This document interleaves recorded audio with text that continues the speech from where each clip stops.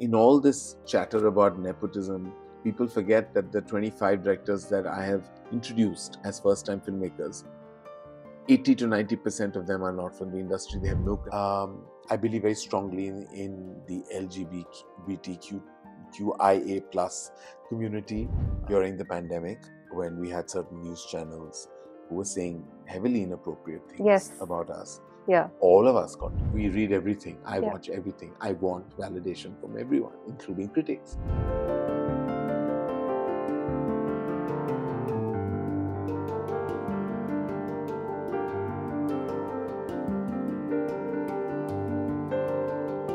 "25 years of Dharma Productions under you. You inherited the production house when it was now what we call a medium-sized business. But you've turned it into what I can confidently call an empire. Did you know how things were going to turn out 25 years ago? Oh my God, no. I didn't realize that I would be on that set of Kuch Kuch Hota Hai. When I was in college, my parents were vehemently against me being a part of the business. My father had a tiny export business which was called Yashwan Exports. We were middle agents to a store called Pierre Import in America and France. We used to sell wrought iron to them, and simultaneously my father produced these big tentpole films. But besides his very first film, which is how Dharma Productions was formed in 1980, he had several setbacks. One after the other, the films didn't work. So my mother was convinced that this was not the profession for anyone. She kept saying you should get a stable job with a stable salary. That was her obsession, to the extent that when I joined an arts college, because I went to St. Xavier's, I came back to a weeping mother, and she said, "You've got to move from arts to commerce because your father's business acumen is not its best. I'm a housewife. I'm not working. And if you also land up doing something in the arts," I'm going back now like 35 years. Like she says, like, what'll happen? I'm your only child, and I want you to be secure financially. And so I listened to her like all good Sindhi Punjabi boys are, and I changed from my fifth day at St. Xavier's to HR college. But I had a lot of my school friends who were already at HR, so it felt fine. But those were the days that, we were very impressionable by things our parents said. Then the second stage came as post my BCom, and I was a very academic student. I topped the state of Maharashtra. Are you serious? Yeah, at my BCom, I got a seat at the Bajaj Institute of Management to do my further studies post the BCom, and I told the principal at that time, Mrs. Indushani, and I declined it, and she said, "You're declining a seat at this Institute of Management." And I said, "Yes, because I want to make movies." So she said, "But then why did you study so hard?" And that was the perception, right, at that point of time. And I was like, it is my passion, it is my my goal, but I'm not sure my parents will be happy. It took some while to convince them that I wanted to join Aditya Chopra as his AD on Dilwale Dulhania Le Jayenge. My parents weren't happy. They were like... So what was the draw for you? I grew up watching Hindi cinema, Namrata. That is all I knew from the age. I grew up in South Bombay, which you very well know is a neighborhood that, is not connected to at least then, not now. Not yet. Yeah, but even now, I think they're much more connected, or some pretend not to be. But in those days, it was genuinely, they were disconnected. They weren't aware. My drive was like, ever since I was 8 years old, I was obsessed with Hindi film music. I used to listen to it on the radio. My mother used to listen to old Hindi film songs, and I used to sit and like visualize what they would look like. And then when the VHS phase, the video cassette phase came in, I would get into the zone and watch those movies time and again. And I became like somebody living in the lap of South Bombay who didn't have anybody who was like my partner in cinema crime to kind of watch these movies with. I used to go on my own to the cinema hall.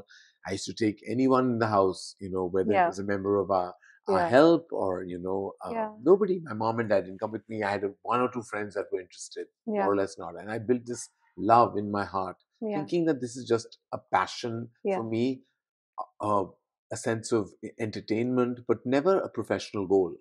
Wasn't something that I envisaged would ever happen. But you don't write your own destiny.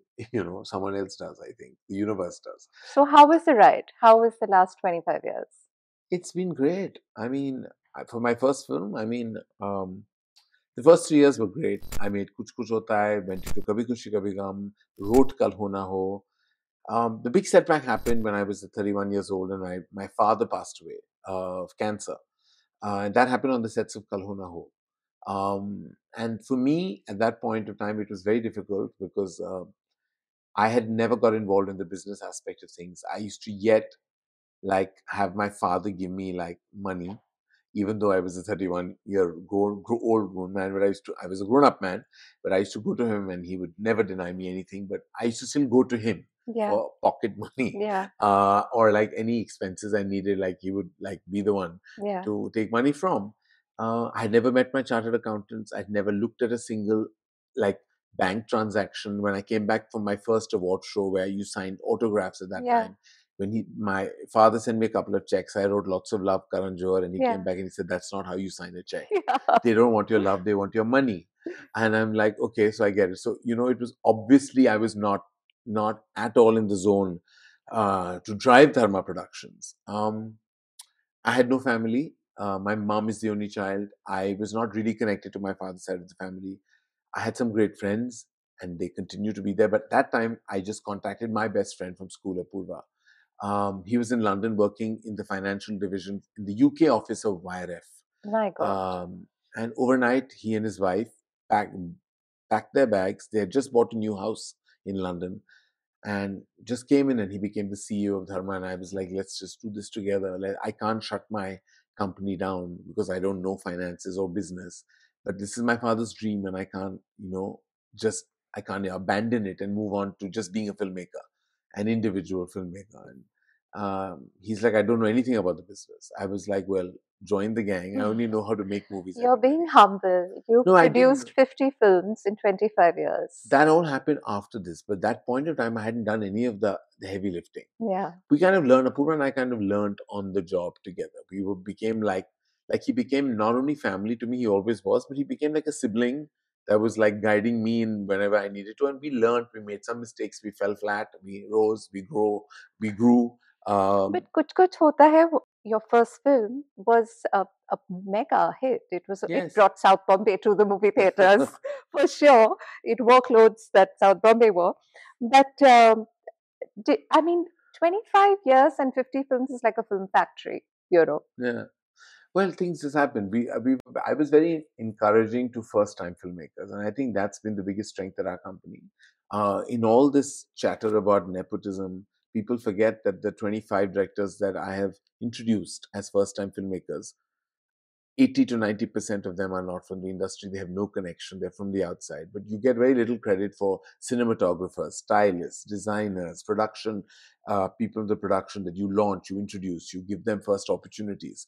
Uh, in a crew of 2,000 people, there are a percent of it are from people in the industry. The rest of it are all non-film people, outsiders.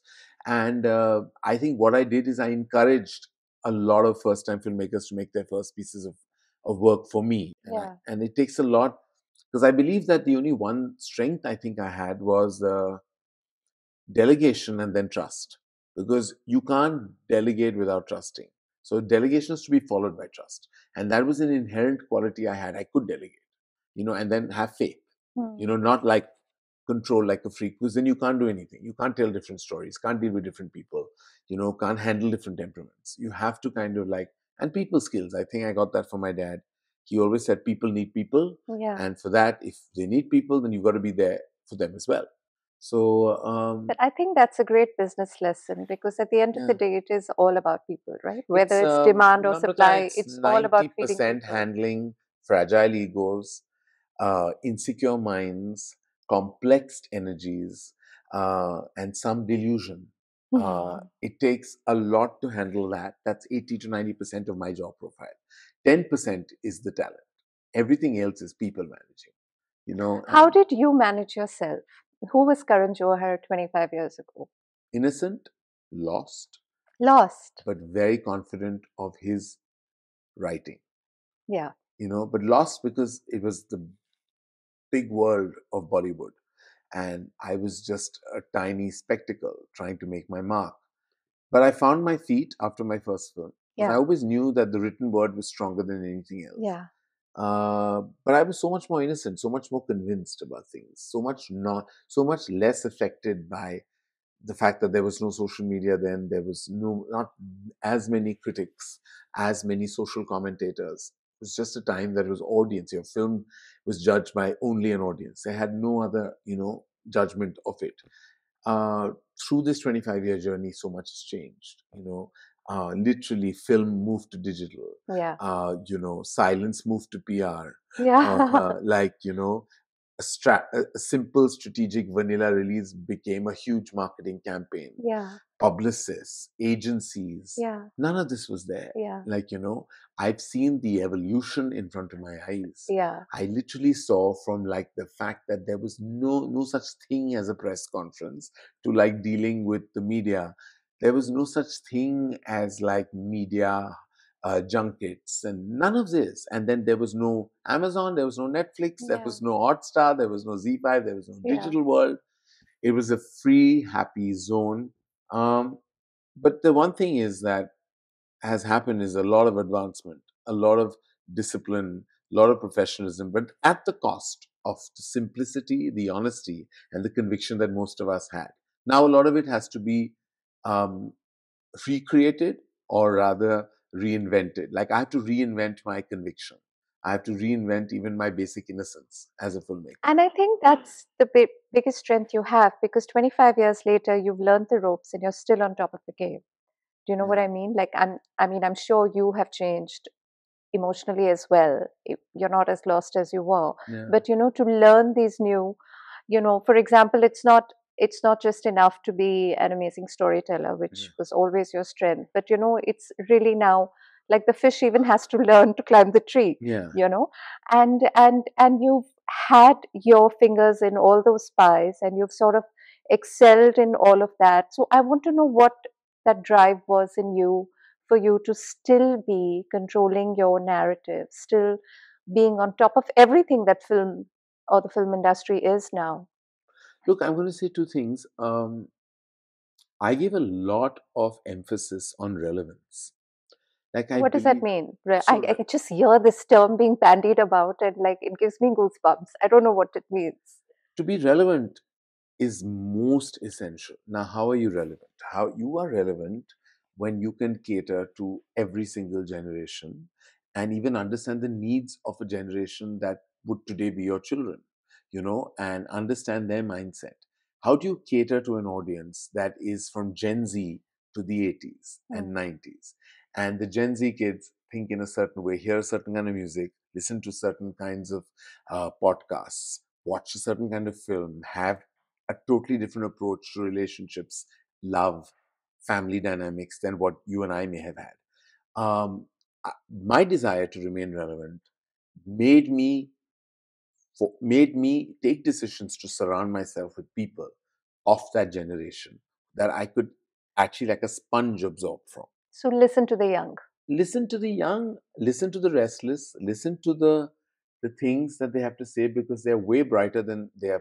See, the Gen Z is promoted as this Tinder left right swiping generation who are trigger happy. No They are attention span. actually no attention span. Actually, their level of intensity is higher than yours and mine put together.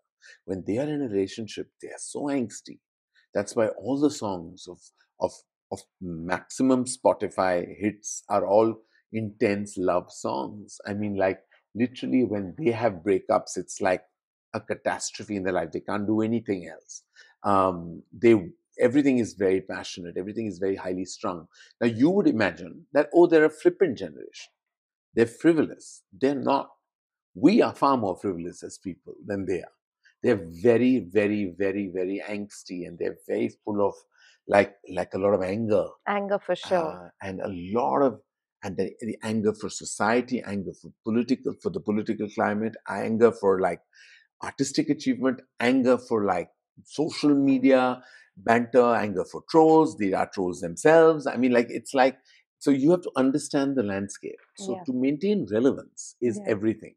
Um, the other thing that I realized at a very early stage that because of the kind of personality I am and what I put out, um, there will be emotions that will come, that will be that will either be love or that will be extreme hate. And I'm okay with both. I want to be totally honest with you. What I'm not okay with is indifference. Yeah. So I think you can hate on me for whatever I'm doing, because maybe you have a perception of me that I can't change. You don't know the human being I am. But at far, you see, oh, he seems like a gossipy chap who sits and giggles on a talk show, and he wears these clothes, and he's just like an entitled, privileged, full of himself human being. I believe I'm none of that. Mhm. I believe that the person I am, only people close to me will know. But what I'm not okay with is that you can hate me for it. I'm okay as long as you're talking about me. Love me if you really find my work great and you feel that I am creating something in pop culture that's relevant. Just for heaven's sake, don't ignore me. Don't be indifferent to me, because I don't like not being a topic of conversation. I find it so interesting you say that because you've had one Padma Shri, And you've a had national award. two national awards. Yes, yes. Okay. And you're still seeking validation. Yes, of who doesn't? Which creative person doesn't? You when you forget validation for a film, when you give a shot, when you direct a shot, at the end of that shot, you want to know what everyone's thought. It's not just a movie or an achievement, a large achievement itself. I feel all creative people seek validation all the time. Some voice it, some don't. I'm insecure about every move I make. Why did you launch Dharma 2.0 and Dharmatic? And now there's DCA, So which, these were all very, they were verticals. So the ad division, which is run by Puneet Malhotra, yeah, Manish's nephew, he came to us and said, look, we have a brand. Ads will be interested. yeah, Why don't we create the division? I said, you run it. It's your baby. Dharmatic was an immediate extension because we're content creators anyways. This is a different format. We're very excited. It was helmed by Somain Mishra, who's our head of project development, yeah, both film and digital. Create Mind, solid resources in terms of writers and directors. He brought in so much, an influx of new talent into yeah. our company. We're working with some people that people never imagined we would work with. Vasan Bala is making a film for I love us. it. Neeraj Ghewan is making a film for Oh, us. fab. Like we had Sandeep Modi who directed Arya Night Manager. So we have so many of these voices that Somain Mishra has brought in. Writers, Yeah, writers, like so many. I can't even get into how many names. yeah, Again, selecting him was an exciting decision for both of us, because I knew he had, and he hasn't really loved any of my previous pieces of work as a director. He told me he fell off to sleep watching Kabhi Khushi Kabhi Gum, and I enjoyed that. I enjoyed that he was honest enough to tell me that he said it was 3 hours and 40 minutes and I fell asleep. There were too many things happening, and the songs are nice, but that's about it. I'm okay. You see, I'm okay if you don't like my film. That doesn't matter to me. I'm not here for everyone to love everything I do. But what I love is the honesty. I appreciate it. Unless I feel it's coming from a strong bias or any other reason. He and Rajiv Masan now helms DCA along with Uday and Bunty. But Rajiv was an interesting choice because he was a critic, yeah, and he's come in as a management head, talent management head. Again, I needed somebody who understood cinema, yeah. content. So it was an unusual choice, but I took the leap, He's brilliant. and he's worked out so Yeah, fantastically for us. So these were all verticals from the core mothership of Dharma yeah. Productions, and my reason to grow. But what did this expansion mean for the business? Like, was it a risk? Were you ready to start one by one? Was it the way forward, or was It it? was. It was just to expand the business. Yeah, Every expansion comes with risk. yeah. Every decision to expand comes with its own dilemmas, its own obstacles, its own teething issues. But if you can get it right, then it's great for your company's brand value. Would you know how many employees work for you altogether? There are those that are on contract, and there are Okay, those that are permanent employees. I think permanent employees we have about over 100, and then on contract we have over 200. so about 300 Yeah, in and it total. keeps shifting, right? Which each movie, it become at one point you could have 500 people working. Yeah, Because if you have 4 or 5 things happening at the same yeah, time, so the fair bar enough. keeps shifting. And what is their profile like in terms of education and their job profile? Are they all creative? Do they come No, from they're all. management We have a backgrounds? legal division that Yeah, their job profile is that they've yeah, studied law. yeah. Uh, I we have an have interesting question about that. We'll come to it. I have financial teams that are all proficient in what they do. Yeah, We have marketing team, a PR team. We have creative, like I said, so many, everyone educated, everyone. So 50-50 corporate and creative, Yes, yes, 50-50 yes. management and creative. I feel, and I've always been interested in doing an interview with you because I feel you have organized Bollywood as, it was otherwise a semi-organized sort of an industry. But you've sort of, you especially, and I know two, three others as well, have sort of built what is a modern production house, and possibly the biggest one. Was this a studied, calculated idea? Because, like you said earlier, the mode of filmmaking was just to create a film, release it in the cinemas. But this, there were no scripts, they were written like minutes before the actor sort of mouthed them. Yeah. How did you pull it all together? I think with a lot of help from Apurva, I would give a lot of credit to him for actually streamlining the company. I am the creative fulcrum. He's the financial administration, legal fulcrum of the company. We work very efficiently with each other. I have strong opinions on what he does. He has strong opinions on what I do. But it's never a debate or an unhealthy discussion. It's always very much for the company. But my point is, as Dharma has progressed, Bollywood has progressed in tandem with it. Yeah. Like you've organized your business, and the film industry has organized itself to be like an Well, industry. I think one sets the ball rolling, then everyone wants to follow. It's like I remember Excel Entertainment started this strong AD culture where Right. how do you kind of like in Dil Chahta Hai and Lagan. Amir took it from Dil Chahta Hai, the way Zoya ran a set, the way, Apurva Lakhya ran Lagan. These were all legendary stories. So they set the ball rolling in how a set should be managed. Right. We set the ball rolling in how you can do multiple, like everybody's now doing multiple films under a production house. Yeah. Yashraj and we were the first pioneers of doing films with under a studio model, Yeah. so to say. Yeah. And I think when one does it, others get inspired and do it. And you know how it is. We are a herd mentality. Yeah. But in this case, it's for the good. It's for the Yeah. better because the more the merrier. More Yeah. people creating better content. So we maybe initially have pioneered the movement, but we're happy to report that it's a great movement to start. I agree. I cannot agree more. And I feel, you're so much more than just a director and a producer. You've sort of become representative of the industry at large, like a gatekeeper of sorts, or like a spokesperson of sorts. The Do you thing is that reckon? I never I'm not stage shy. I'm happy to address an audience. From the very beginning of my career, I was invited to Ivy League universities and colleges to speak at panel discussions. I was called from Harvard to Wharton, to so many such institutions to sometimes give motivational speeches or give have panel discussions. I was part of Wiki. I was always at Mami. I was everywhere, speaking about not only the history of cinema but the relevance of cinema, the soft power of cinema, the fact where we are today. Now I'm asked about digital versus film everywhere Yeah. I go. I've attended. We've been at Cannes, at Berlin, at TIFF, and I've attended all those festivals multiple times. I've never been just. I've been at Davos 4 years in a row. So it was like I never fought Were you shy. like a fish out of water at Davos? No, because the thing is, when there's a lot of respect for artists, Of and course. it's like it's like in a massively business-led conglomerate like what Davos is, the World Economic Forum. It's exciting for even them to meet an artist, a filmmaker.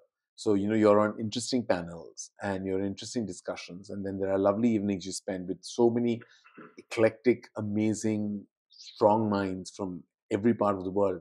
I enjoyed those years. Unfortunately, last the pandemic happened, and I was meant to go this year as well, but there's too much happening work-wise, so maybe next year. But I enjoyed my years at Davos a lot. I thought I met people that I may never have crossed paths with if it wasn't for like my presence there. Also, like the image of a celebrity is not somebody who's a thinker, speaker, storyteller, well spoken, sort of an, someone with oratory skills. So I think that's also refreshing, to be able to hold a room of people who have very little in common with you. And Yeah, which is why, I mean, it's somehow, Namrata, I don't know where along the line it just happened organically. It's just started with me. I think it started from the first couple of interviews I may have given in my life. I think filmmakers are put in a box. You know, it's always actors that are supposed to shine, and filmmakers are meant to be behind the scenes. That's right. Um, I was quite happy to be on the scene as well, Yeah. not just stay behind. I was happy. I remember the year 2001 where I hosted the first time I ever hosted anything was the Filmfare Award. Yeah. Pradeep Guha at that time asked Yeah. me to do it, and I was like, "What makes you think that I can host a show?" Yeah. He said, "I've heard your interviews, and I Yeah. think you'll be able to do it." And I did it. What started as something that I did like just for a Relax. thing to do, Yeah. like for a lark, went on to becoming a legit part of my personality Yeah. and my brand. Yeah. I subsequently hosted God knows how many shows. Uh, I started my own talk show in Yeah. 2004, Yeah. which started again as a whim, as like I kept saying that I talk to so many people, why not get paid for it? You know, and it was the year 2004, November, where it got aired for the first time, what I thought would end in a season because it was just something I was doing is still on. Yeah. It's been Yeah. 19 years. So I'm like, I never realized none of these were plans. Yeah. These were things you did because you wanted to. That's what I tell everyone. I'm like, if you love something, you pursue it, you know, and it sticks. Because if it comes from your core conviction and you're good at it, then you should not fight shy. Don't fall prey to what I call stereotypes that come with everything. Oh, an actor must not behave like this. Or a Hmm. filmmaker must be this kind of person. Hmm. A filmmaker must have mystery. Why? Who wrote this role? Hmm. Where is it written? That a filmmaker can't be in front of the camera as well if he or she decides to. Nobody wrote these rules. I mean, everybody was conforming to what they thought. A filmmaker has to look serious. Yeah. A filmmaker has to, otherwise, who'll take them seriously? I'm like, if my content is good and I come from a place of love for my content and I'm portraying that with so much abandon, then whether I judge a reality show, host a talk show, should not be in the way. You know, Yeah. uh, don't respect me less because I do those things was always my way of looking at it. Back to films, I think, and I was telling you, you have this great sense of scripts and like stories, and I was immediately drawn right from Kuch Kuch Hota Hai. There's no doubt, but I think it would not work today. Like, one film is about a tomboy who doesn't get the guy until she starts wearing saris. Yeah, Then Kabhi Kushi Kabhi Gum is like, a patriarch who's an yeah. absolute bully. And then we've moved on to themes which had relationships and adultery. Student of the Year was your tribute, I think, to the millennial and how desperate we were to sort of place them. And then we see Rocky Rani. I mean, there's this whole growth. Yeah. There's a whole, you talk about it as relevance, but there's like a whole arc. But do you deliberately seek stories that speak to the here and now? Speak to the current cultural moment.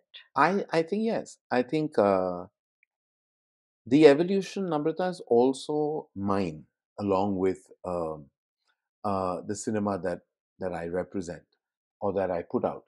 Kuch Kuch Hota Hai, when I wrote it, it was me deriving from cinema because I had my knowledge was just Hindi film.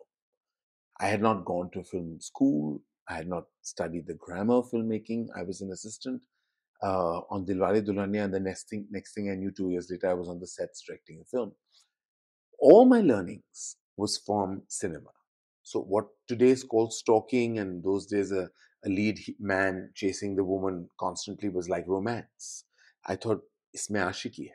And today I'm said no, it's stalking, and it can have terrible repercussions. And I understood that when I made Kuch Kuch Hota Hai.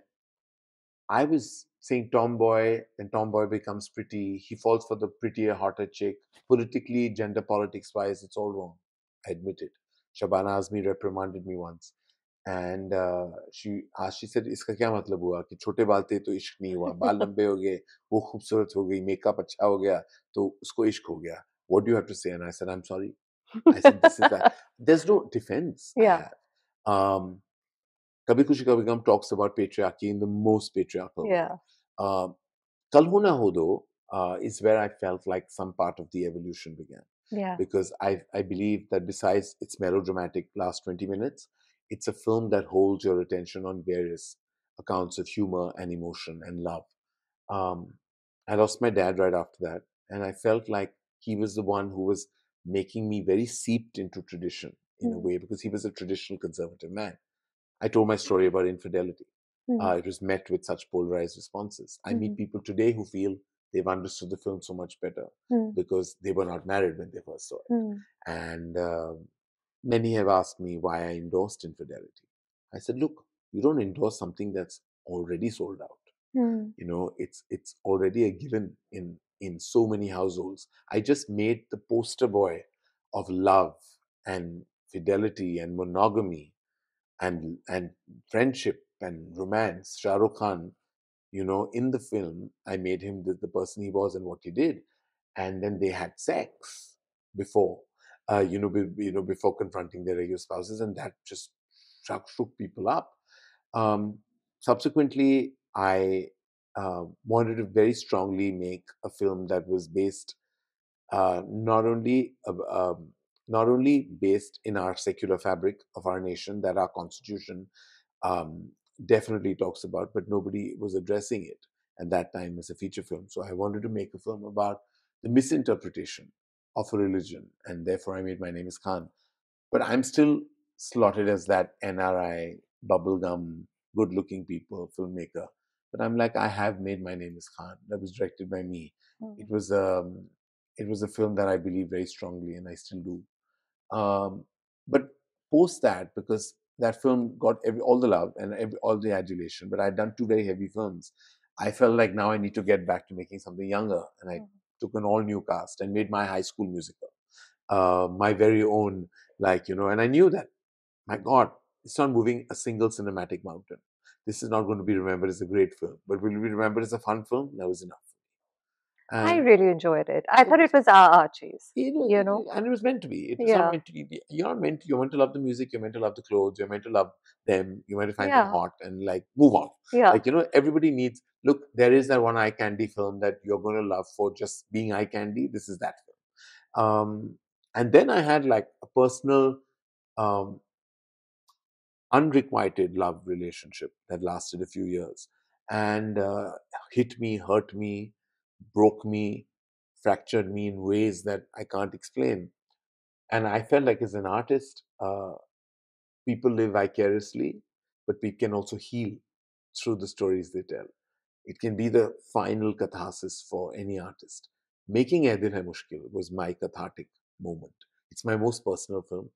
It's a film that I liked the most because I felt it was all me, putting my love and my broken heart out there. And and in the end, like, I know there were polarized reactions to the last act of the film where she dies of cancer, but it felt like it's my most personal piece of work.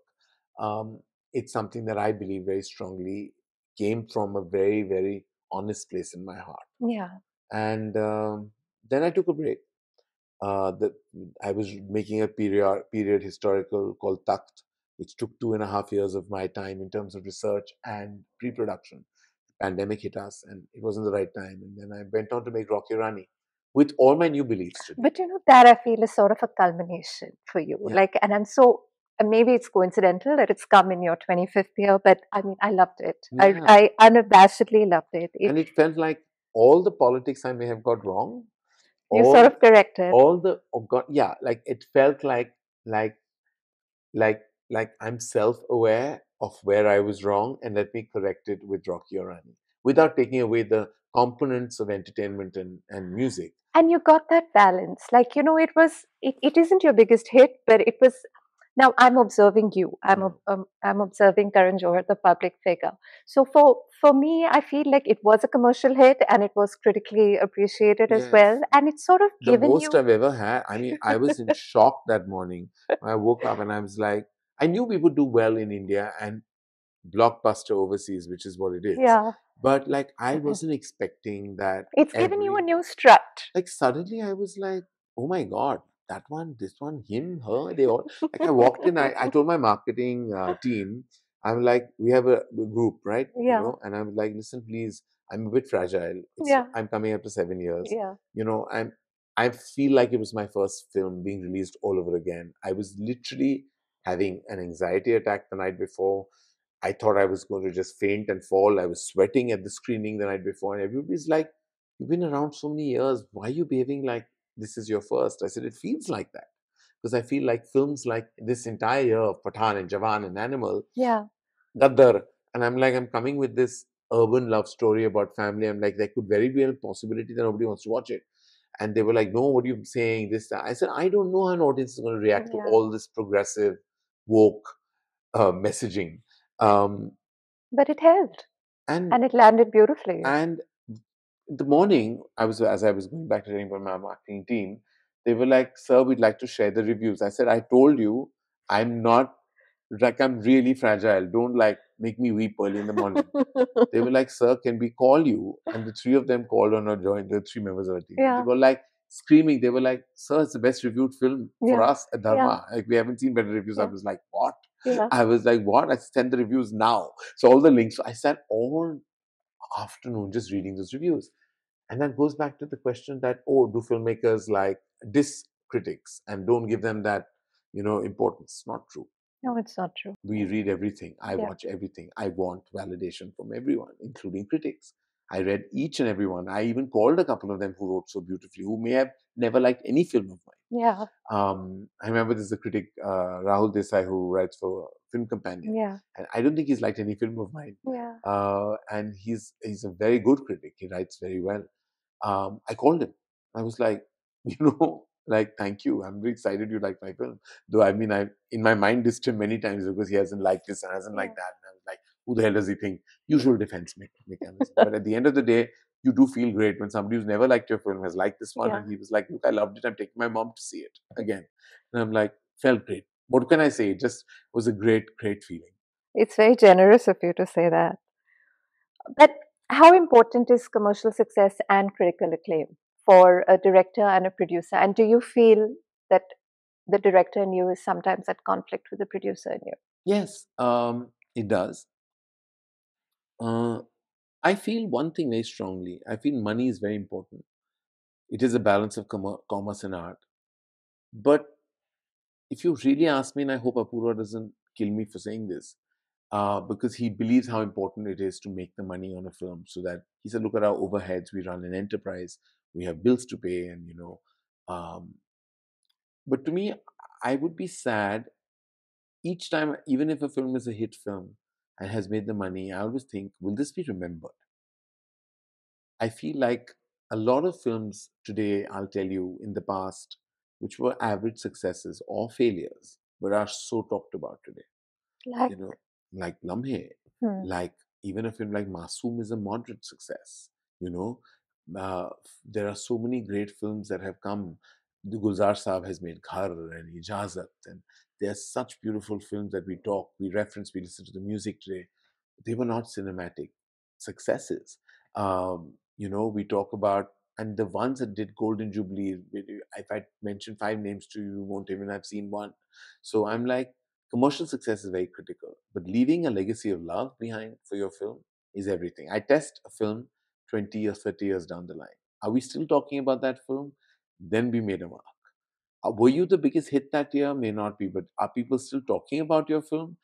They still find it, exciting and relevant? Then that's the true victory of a film, so is when that's it your stands the test touchstone. of time. That's your touchstone. Does the director in you ever dictate to directors who work with Dharma? I mean, support, never dictator, never a dictator, No always. interference? No, because Suggestions? all that happens, of course, all that happens when the final cut comes to me. Hmm. And but I'm very collaborative by nature, and sometimes you see a film and nothing can repair it, and then you see a film and you feel, oh, it can be repaired, so let's bring in a new editor. Then I come into the last stage of the film. The editing. Yeah, the last stage when it's done. I don't ever go on a film set when it's being made. I think I go to visit every film once, just to say hello and just touch base, so that they don't think that the producer isn't interested. I'm very interested, very excited, very um, engaged with whatever's happening. It's just that I don't like to come there and play director. There I come as the producer, just spread support and love. But where I do come on strong is in the edit. Like Yeah. I'm like, Sometimes you get so close to your material, you lose perspective, you lose objectivity. I'm here to check that. You are everyone's launchpad, actors as well as directors. Is that is that a compliment or is it sometimes pressure? I've never looked at it as a pressure. I've looked at it as a challenge. Mhm. Um, and challenges don't pressurize me. They definitely motivate me. I'm I love a challenge. I love when, like, I have to take up, if you have to create stardom for a Mhm. completely new kid, and I have to do what it takes to build them as movie stars. That's a challenge for me. Similarly, with the first time director, I have a lot of pride in all the directors that have made their first pieces of work for me, and then their second and third, because I feel like I'm so much a part of their success. So there's a lot of challenge. There's a lot of pride at the end result. There are some sad days, when some decisions go wrong, Yeah, some films fail, and we've yeah. had those moments as well where we've lamented a failure. But I always say one thing: comes with time again, Amrita. None of this is suddenly, not none of this has taken meditation or chanting or some therapy, yes, and some anxiety medication to kind of calm yourself down and reach a few conclusions. And one of them is that if you can treat success and failure with the same level of intensity, you'll be fine. The moment you rest on your laurel or you are bogged down by failure, both are detrimental. So I'm like, if success happens, celebrate it and move on. If failure happens, lament it, analyze it, and then move on. But moving on is very critical because you've got to just keep going. And There's, that's you being young at heart. Like you're always looking for the next thing. yeah. And I've seen that with your films. I've seen that through your interviews. You're always, what's next? Ho gaya. What's And ye next? ho gaya or aage badho. Yeah. Like, when I'm complimented now on Rocky Rani, I've already taken my flight. I'm already sitting on another content flight trying to make my next, writing and developing my next. Ho gaya. Like Rocky Rani's come, it's got the love that I thought it. Thankfully, I'm grateful for it. But every time like Ranveer calls me and tells me, like, or Alia calls me, oh, I met somebody who said this. They send me messages, and I'm like, I don't know, ho gaya. So what is next? I'm developing a film. I hope to be on the sets next year. Nice. Are you directing? Yes. Oh, superb. Can you tell me the economics of filmmaking today? I mean, earlier it used to be that, if it's a good film, sometimes it receives commercial success, sometimes it tanks, later becomes a cult film, like we were discussing. But filmmaking today is, so it's like a It's manufacturing it's actually, process. if you talk about it very technically, um, there are four verticals that you have to put on a chart when you Okay. make a film. I'll tell you what those verticals are. One is your risk recovery from satellite, which is television, which is at Okay. an all-time low right now because digital Low. is the big. Okay. Then there's a digital recovery, which is a large part of your pie. And there's a music component that also gives you money if you have a brand value for music and your film is musical enough. And fourth is your estimated average box office potential of that film Like a is a number you theatrical. put. Yeah, theatrical, worldwide. You put a number to all, and you should actually try and say that with the making of the film and my recoveries, I'm at the same. And the risk would be the marketing costs that you need to incur. That's the best model.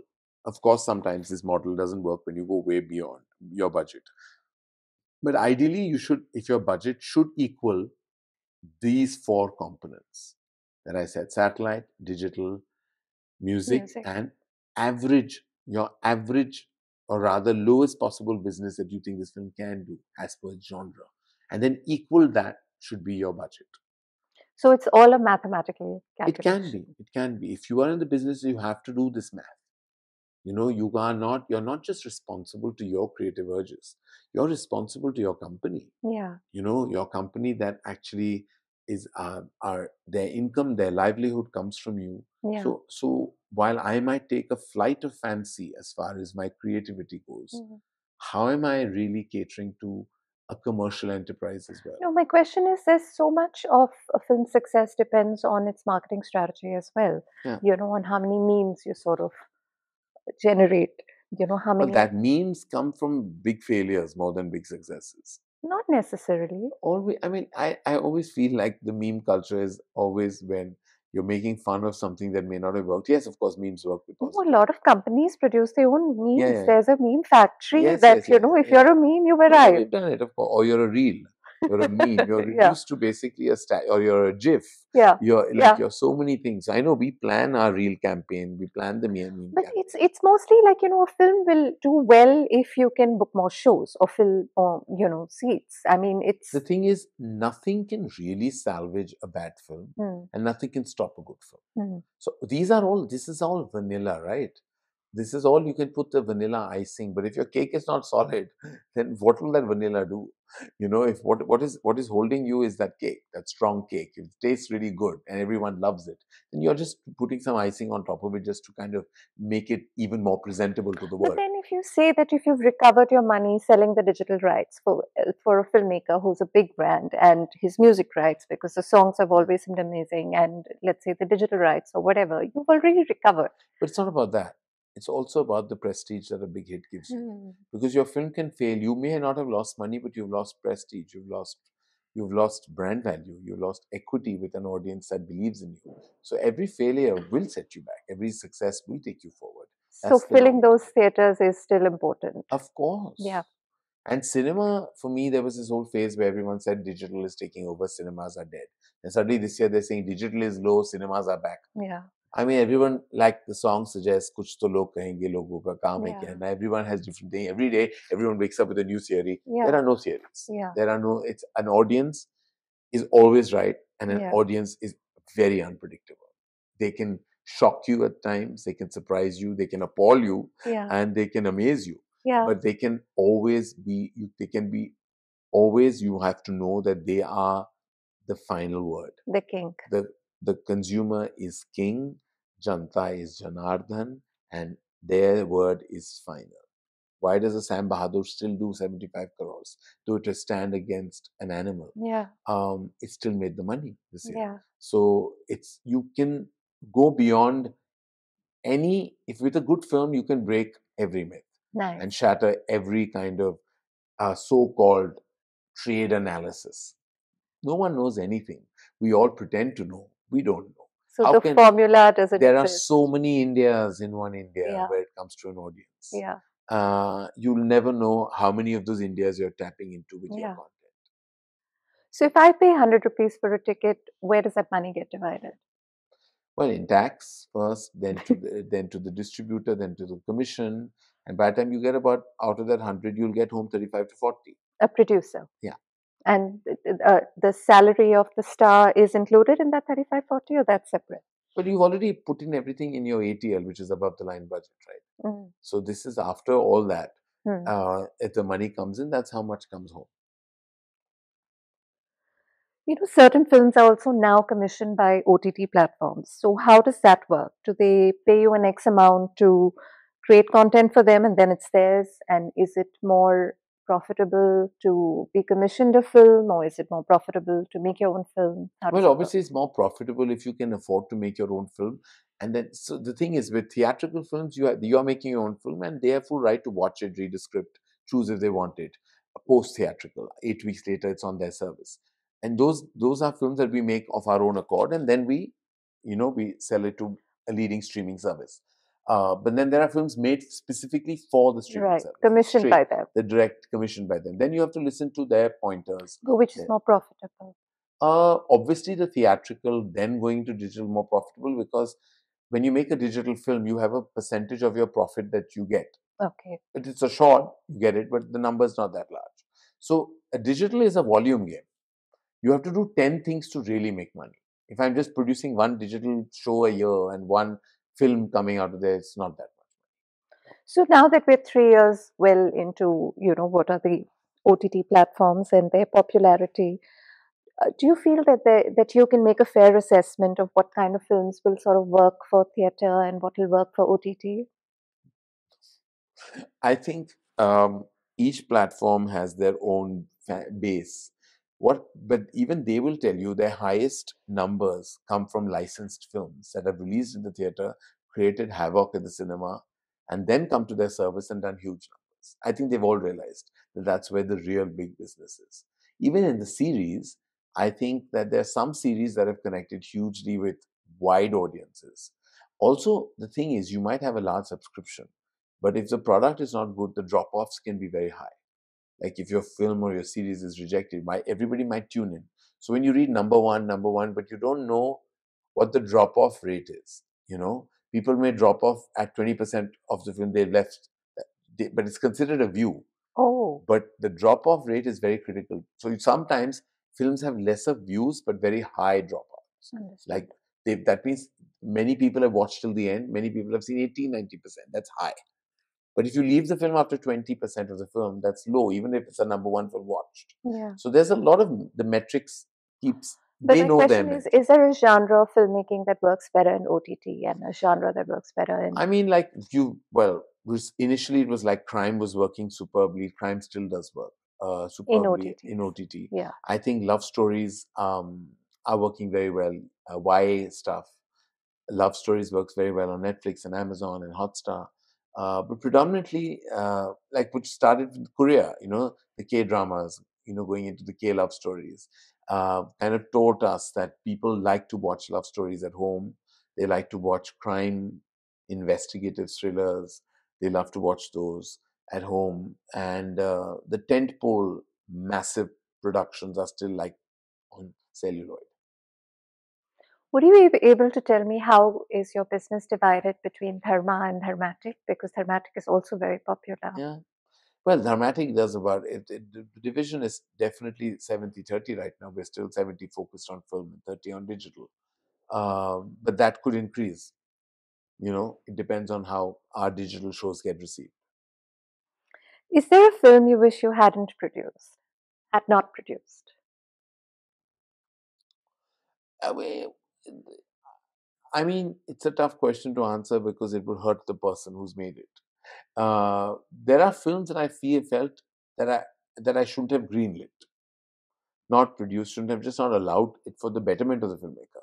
They were all emotional decisions made at that time. Sometimes you don't like a script yourself, but you feel that the filmmaker's getting a cast, the filmmaker's coming from a failure. He or she needs this. And I've done it. And there are those. The only reason I won't mention them is because I feel that um, it would hurt them, and I feel like I don't want to cause that within my own company. Is there a film you wish you had produced differently or maybe marketed differently? Um, no, so I think we market our films extensively. We give it our all, no matter what. Um, I wish, for example, um, the only film that I feel like I wish I had packaged differently and made differently, forget marketed, is Kabhi Alvida Na Kehna. I feel like I went on the front foot with it, but I also compromised and tried to bring in some commercial elements like big set piece songs and massive stars. I felt the film was always designed to be an intimate film. I feel like that's the one film I'd like to make again because I feel I'll correct it. What do you feel when a film flops? Sadness predominantly, but I always know when it's going to Yeah? because I'm prepped, because I feel like I have the ability to judge my films in a way where I'm not deluded or I'm not like biased to an extent that I can't tell the flaws or the loopholes or the fact that the film is just not connecting. We also do a lot of market research screenings. We get an indication. So I'm Yeah. mostly prepared. I don't think I've really been shocked Yeah. with the failure. I've been prepared. You feel sad, but at that point of time, I feel like I have to be there more for the lead actors and filmmaker than myself, because somehow I will still survive, but some of them it could be career breaking. Mm. When a film flops massively, I feel like a lot of people who are in the forefront of the film tend to be hurt much more by, which is the actors or the But it's director. your money riding on it. Money comes, Namrata, it'll come. One film failing won't change my monetary destiny. What does it mean for Dharma financially when a film flops? It's a Who film flop. You who lose who the who, money. who takes the blow and how does it? We take the blow, obviously. um, we've always taken the blow and we make it up because failures, as I said, have to be followed by successes if you are in the game and you're playing it because strategically you know how to repair that. So give me an example. What so many times has happened. We had like uh, it's happened. We've had like say in 2018 when Kalank flopped, for example. But 2019 we ended the year with one of our biggest hits, Good News. I'm just Yeah, telling you the yeah. spectrum. Um, it's been like that. Every year there's been a balance itself. In the same 2 financial years, we've given big hits and we've given some failures, and the big hits have always come at the right time. So when you support your actors, how do you tell an actor that he charged too much or he, Very much in the negotiation stage where we're saying that before look, the film? yeah, the discussions that I use this is this number viable, and many time I've taken a step back when I felt the actor is just too expensive for the film, and maybe they are not realizing it, but like we know our business, overpaying or underpaying both I think are sins that we commit. How do Uh, you tell an actor that it's not worth it? you can just say it. It's not working, and an actor has to know because sometimes what we don't realize that many people are walking under this big cloud of delusion, and delusion is a disease with no vaccination. I can literally how do you cure this delusion? You can't. I can't give you a tablet and you'll be okay. Or I can't give you a shot and you'll be immune to it. No, you will be deluded. And many are. Maybe I am also. We all have our delusion moments, uh, but not making them aware of their delusion is detrimental and counterproductive. So you have to kind of tell them, look, this is your trajectory. These are your films. This is how much you've collected in the last couple of films. And there are massive stars who are above it all and are always very, very viable.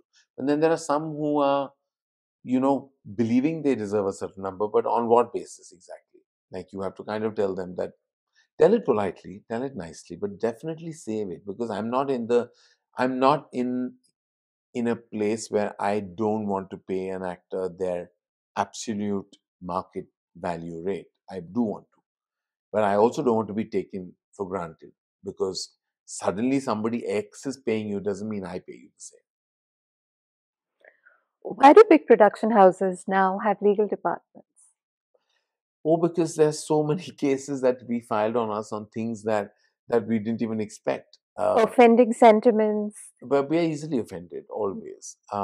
You don't know who you're offending half the time, and people are just filing these FIRs against us, and from various parts of the country, and then you have a active. And now each film is run by digital. Like only when we get the green flag from digital do we go ahead and get onto set. Because they tell you this will be a problem, that will be a problem, cut that dialogue, cut that moment, cut that scene, and we listen to it most of the time.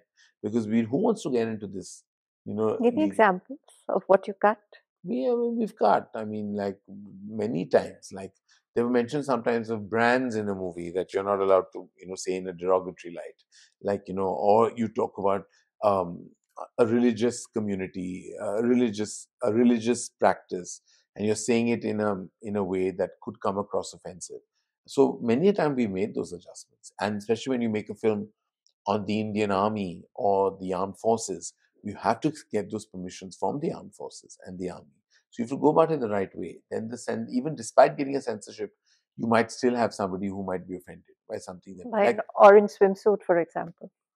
uh, yeah, uh, we had all kinds of, like, Radha on the dance floor, Radha Yeah, likes yeah, to party, Radha yeah. like we had some issues. We've had issues many a time. Our first legal issue was on Kabhi Khushi Kabhi Gham when there was an objection to the national anthem being played in the film because it was being played, so they wanted the audience to stand up as well, but that was not corresponding with what a filmmaker wanted, right? So we fought that case, and it's still, I think, being fought somewhere. I'm not Really? sure. Yeah, sometimes it takes time, but there are from banal to absolutely justified. There are literally every ground that that has been covered by our legal team. I feel you've really done a lot for the queer community through your cinema. I mean, even if it was some sort of acceptance and comedy in Dostana, Kal Yeah, Ho Na Ho, and I cannot love Rishi Kapoor anymore Yeah, than in, Student of the Year and your Bombay talkies, where yeah. there's somebody's husband has, an affair with Repressed sexuality. one of with the Kapoor and Sons. male interns. So I think you've been instrumental in sort of bringing homosexuality out of the closet and into the mainstream where it didn't sort of exist before that in a very lovable, light-hearted sort of manner. And yet, this is something you don't want to politically commit to. Uh, well, I think um, it truly is my prerogative to voice it in whichever way about who I am and what I represent. I think it's fairly clear, and I've never like spoken about it directly, only because I feel that's my choice. I would have that choice no matter what my orientation was. I would be private about my personal life, which I continue to be. I believe very strongly in the LGBTQIA plus community. I believe in empowering them, telling those stories, and through our mainstream, we have from Dostana right up to Gili Pucci, which was Neeraj Gewan's short in Najib Dastan with Konkana and Aditi Rao Hedri in leads. Um, we've dealt with sexuality in as dignified a way as possible with positive messaging.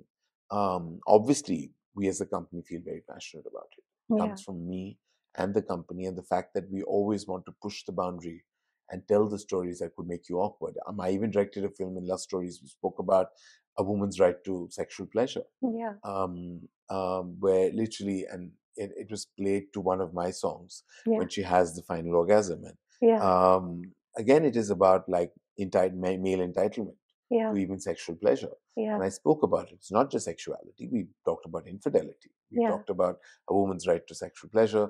We've always broken stereotypes that get attached to us all the time. But these are the films we have made. And when it comes to the LGBTQIA plus community, um, the idea is to always put it out in the most sensitive way yeah, because it is a sensitive topic yeah, and it is a topic that has to be addressed. yeah. Cinema is an impressionable medium, and if we don't, then who will? Hmm. And it's a large But belief that I'm coming from a space where there was a small group of people, a hotelier, a couple of lawyers, they got together, they filed a PIL, they knew they would lose in this court to decriminalize yes, homosexuality. And they had like a 10-year, 15-year plan and how they would eventually sort of strike it down.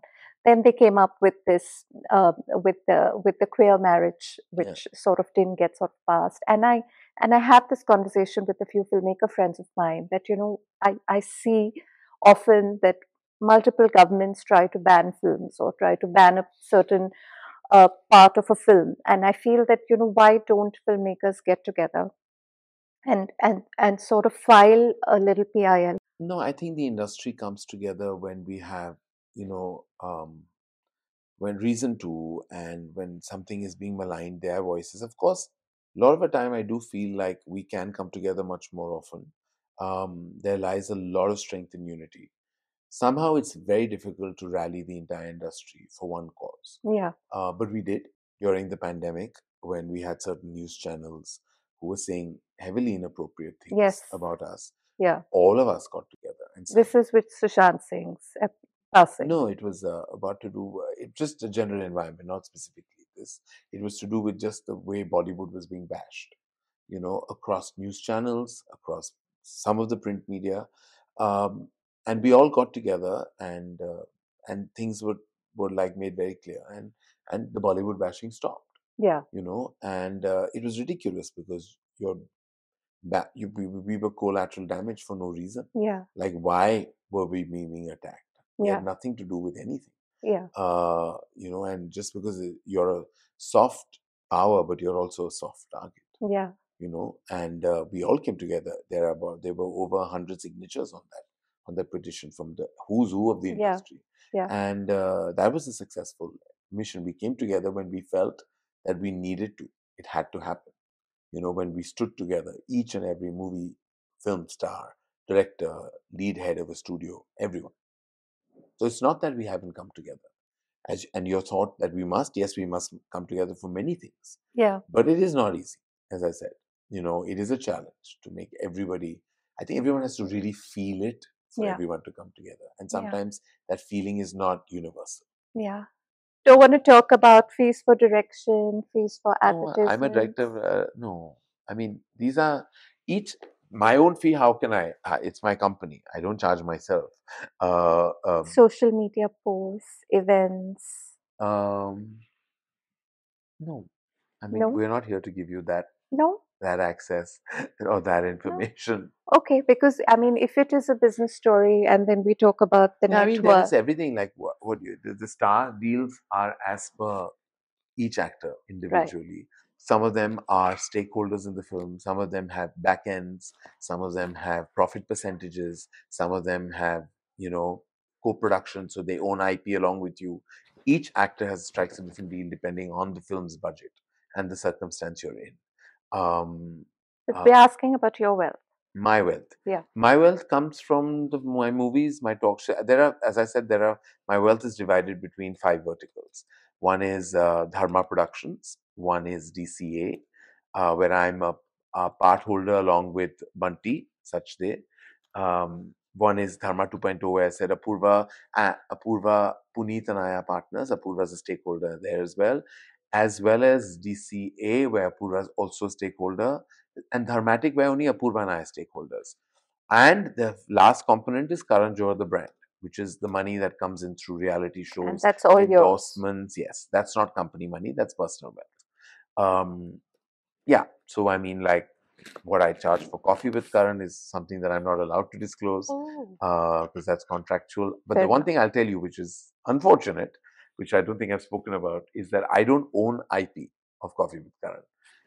I signed that off like 20 years ago. I didn't realize it was something that I was creating that would have been great. So Who owns it? they own it. Disney. Yeah. So you can't take it anywhere else. And if they can replace me with Karan Thapar, what? they can technically. What are the chances of that? I don't know, but if I can be replaced, it can be only with Karan Thapar. I don't know if anybody else it would kind of cut it with.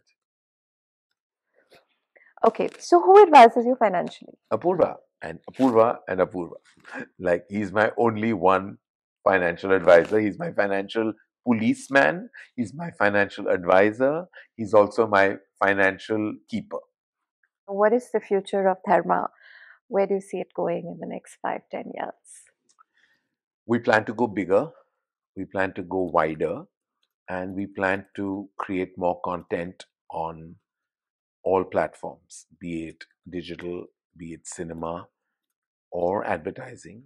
And we hope that we can, somehow or the other raise higher funds so that we can actually create a wider infrastructure for ourselves. And we hope that at age 60, when I throw my 60th birthday bash, we are a way larger conglomerate than we are today.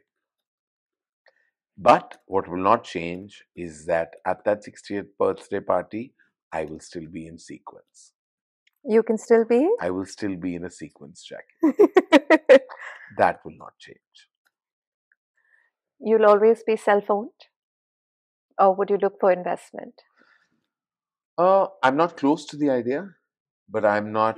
But I would believe that if it happens, um, I would never want to lose control.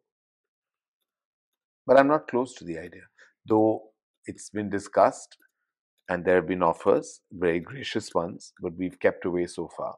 But as I said, I'm not close to the idea. But I haven't actively acted on it as yet.